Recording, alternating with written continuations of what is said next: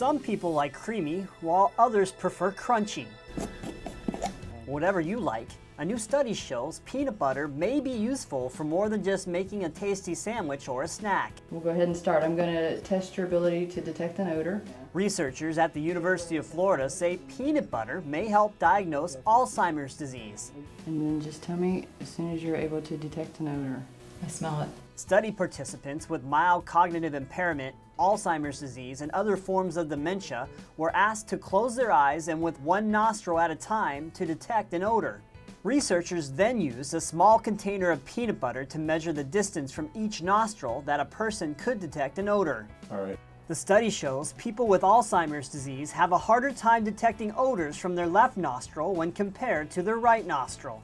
All of the Alzheimer's patients had a left nostril impairment, and their right nostril was normal at odor detection, which is about 20 centimeters for an older person.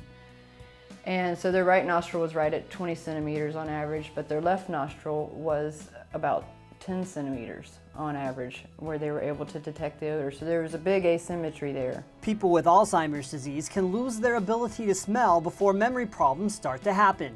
Detecting Alzheimer's early can help doctors prescribe drugs that may slow down the effects of the disease. And if we can catch it at that earlier stage, we can start treatment more aggressively at that earlier stage, and you prevent a lot of the progression. Researchers say this peanut butter test is a much faster and cheaper way to help doctors confirm the diagnosis of the brain deteriorating disease than current methods.